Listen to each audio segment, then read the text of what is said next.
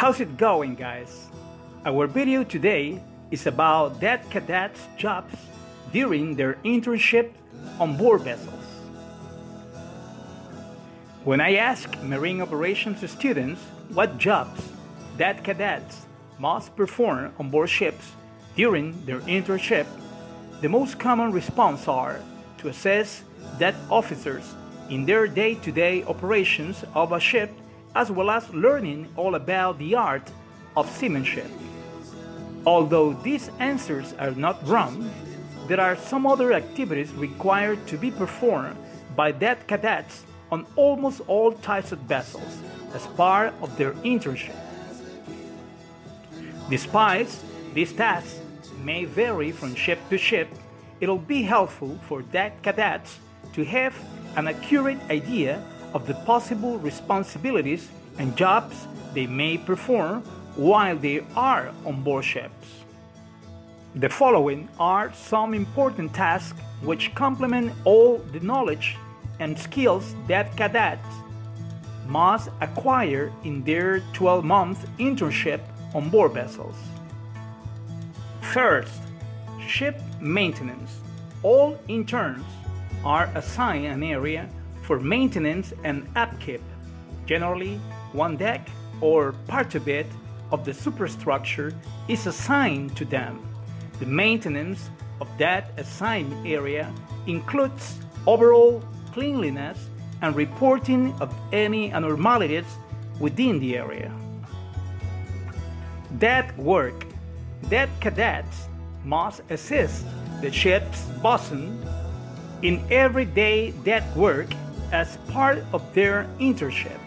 Normally, work on deck includes shipping, painting, grinding, which are carried out to maintain the structural integrity of the deck, along with some road work such as splicing, which provides deck cadets with the right knowledge towards good seamanship.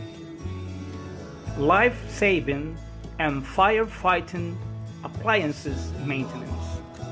The complete maintenance of the life-saving appliances as well as firefighting appliances is extremely important. Generally, their maintenance is part of the third mate's duties and responsibilities. However, this work may be assigned to the interns as part of their training so that they can learn the procedures of noting down expire dates, carrying out repair work, and checking for any defects as well. In the end, deck cadets end up learning a great deal about how each equipment functions and how they can be properly maintained. Tank sounding. Almost all deck cadets are asked to check tank sounding on a regular basis. Tank sounding is vital for ensuring the stability of the vessel.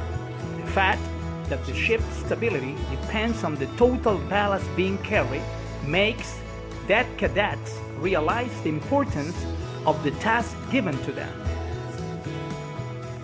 Berthing and unberthing operations. When vessels go alongside, it's normally all hands on deck, which means that the entire deck personnel must be present at their respective stations to get the vessel to berth flawlessly. Deck cadets begin at the station doing mainly the physical work. As they get more experience, their tasks switch to a more of a supervisory nature. Port work and cargo operations. Deck cadets' work in port includes assisting the third mate with paperwork such as bond store and crew declaration.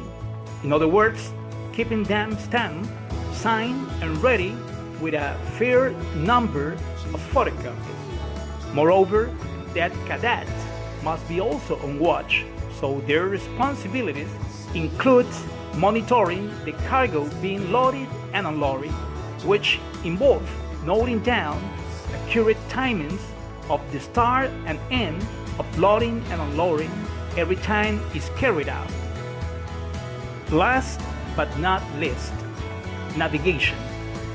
It is perhaps the most important aspect of the internship of Deck Cadets. This activity is under the guidance and supervision of a certified officer who is almost always the chief mate. Deck Cadets are expected to learn the science and art of navigation, as well as acquiring solid knowledge on celestial navigation, bridge equipment, seamanship, and so forth. Therefore, being interns on board a ship is a matter of pride. So, if cadets are respectful and diligent in their duties, they may be sure that the time they spend on board ships will be on their mind as everlasting memories. Thank you very much for your attention. See you next video.